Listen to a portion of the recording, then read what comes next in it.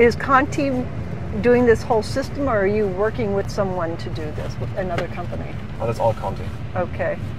So we're working on, that's why we are also looking into the automated driving. We're working on the, let's say, the full chain of things you need for automated driving. We have the sensors. Some of them are on the car. Yes. More of them have been discussed in the tent. We work on the software that actually makes the car drive. We have the actuators, so the steering, the brake system, and our colleagues from interior in this case, they also have means to look at how the interaction goes. So the display, the halo, the sound, it's also from our colleagues from Conti. So because we want to know in a couple of years, how will such cars look like? What do they need? Right. And for example, the interaction of the driver, that's something they will need more than today's cars do.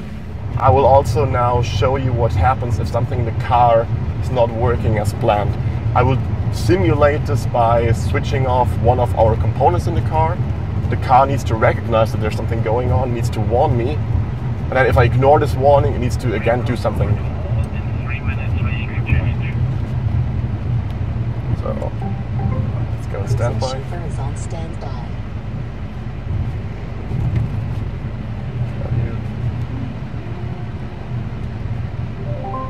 Cruising chauffeur is now available.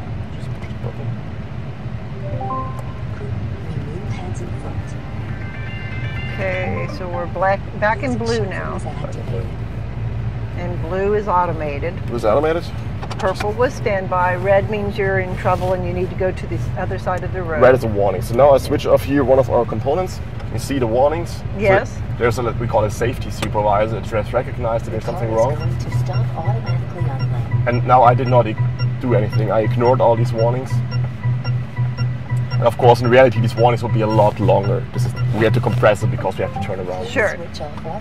So the idea is, the car knows there's something wrong. It still can drive, it needs to be able to drive, there needs to be a redundancy.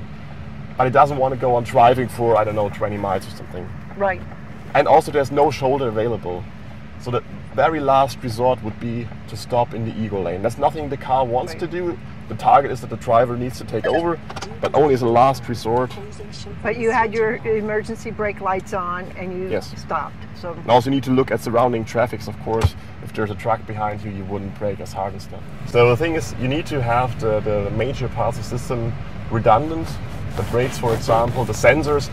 Maybe you wouldn't have like twice the same radar, but you would have, let's say, complementary sensors so that if 1 out of 3 breaks, the other 2 could still keep up the functionality. So in this case, the car could decide, okay, I can still function, but I don't want to continue driving endlessly.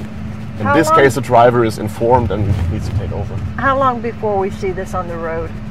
So we expect that around 2020, so in a couple of years, right, there will be systems that will look like this.